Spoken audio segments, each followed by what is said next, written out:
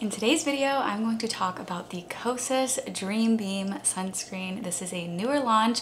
I went ahead and I did purchase this myself. I got it during the Sephora VIB sale, and as soon as I saw that this was launched, I was immediately intrigued. I love so many Kosas products, so I was extremely excited for this. This is supposed to be a radiant sunscreen. It doesn't have a tint, but just getting into the details, this retails for $40, which I feel like is somewhat pricey for a sunscreen. This has 1.4 fluid ounces, so kind of your standard amount. The packaging is adorable. I think this would be great for traveling. It's pretty small packaging, so amazing again for traveling. You could just toss it in your purse. I'm super excited. I'm going to be taking this with me to my Florida vacation that is coming up in the next few weeks.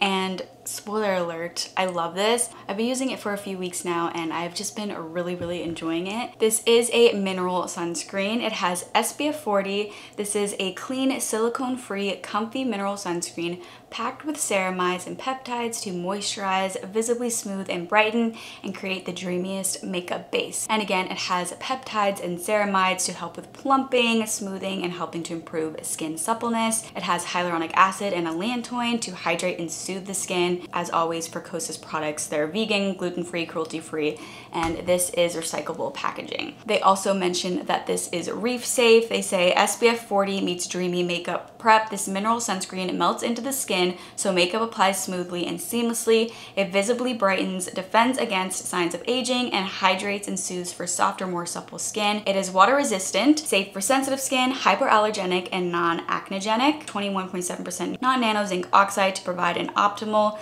physical SPF barrier. It has a peachy pink hue to help neutralize zinc oxide's natural bluish white color.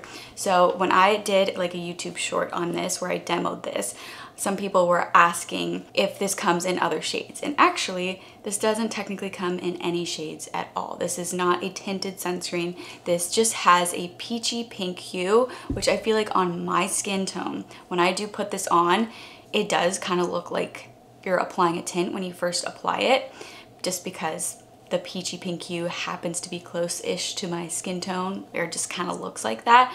But when you blend it out, it's not gonna be providing a tint, but the peachy pink hue helps with minimizing the white cast. Everyone's been talking about the Kosas Dreambeam Sunscreen, so I knew I had to try it. This has SPF 40. This is a mineral sunscreen. It's packed with ceramides and peptides to moisturize, smooth, and also brighten the skin. It has a peachy pink hue, which helps to prevent that white cast. It's non-comedogenic. It's supposed to be safe for sensitive and also acne-prone skin. This feels really nice on the skin. It's not heavy, not sticky, not tacky at all. It gives the skin a really healthy, moisturized look. I think this would also work great as a makeup base. I am somebody who is prone to breakouts, but this has not caused me to break out at all, so this is a yes for me. So I'm just gonna go ahead and demo it. This is what the packaging looks like. Again, so cute. A lot of times I will just do this on my face. Normally I would just apply it to my fingers first, but anyway, this feels so nice on the skin. It's really smooth going on. Just feels kind of like you're applying a moisturizer, and it just blends into the skin so beautifully, so seamlessly. It feels really moisturizing when you're first putting it on, but then it will kind of like dry down, and it just feels really nice and lightweight.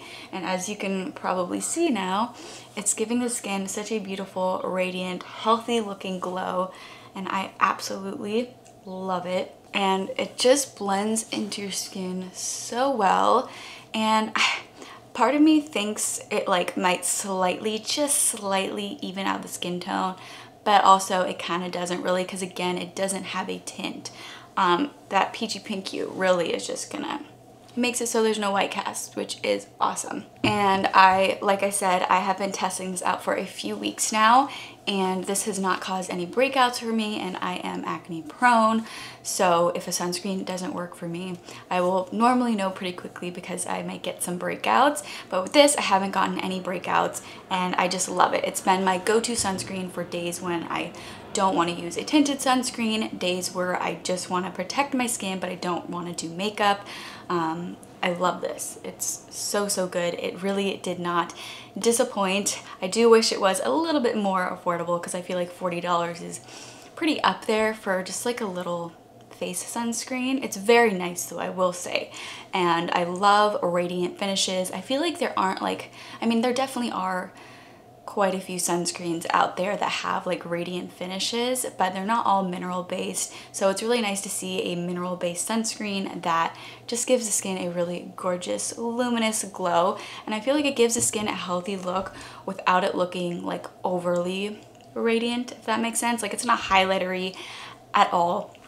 It just gives the skin a really beautiful look. And as you can probably see too, versus when I just put it on and now that it's kind of like settled into my skin a little bit more, sink into my skin a little bit more, I feel like it looks less intensely like shiny as compared to when I first applied it, but it just looks so pretty on the skin and it feels amazing on the skin. I feel like it can be really hard to find a mineral sunscreen that doesn't leave any bit of white cast, so finding something like this where it's a mineral sunscreen and it doesn't leave a white cast is really great. Also, something to note is that this does not pill at all. If you ever have issues with sunscreen pilling when you're applying it, this does not pill at all, and you can rub and rub. Even as you just continue to rub it into your skin, the sunscreen is not going to pill, so that's really, really nice as well.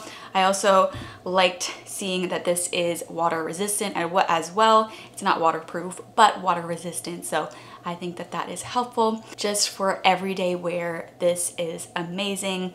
I can see myself wanting to repurchase this again and again. It's just one that I have been really, really enjoying. Personally, do not have a whole lot of non-tinted sunscreen favorites, so it's really nice to have another one that I do really enjoy and just want to use on a daily basis. You could really just use this as your moisturizer step during the day. It definitely gives the skin some nice moisture without it feeling heavy. It still feels lightweight, but still does a good job at moisturizing your skin. So you could totally use it in place of a moisturizer in the morning if you want to. So I've been loving this. I definitely recommend it. If you guys are interested in checking it out, I will list it and link it in the description box below. If you have any questions, please let me know in the comments. I really hope you all enjoyed this video and found it helpful. If you did, please let me know by giving me a thumbs up. And if you'd like to see even more content from me in the future, I would absolutely love it if you would go ahead and subscribe to my channel. Thank you so much for watching, and I hope to see you for my next video.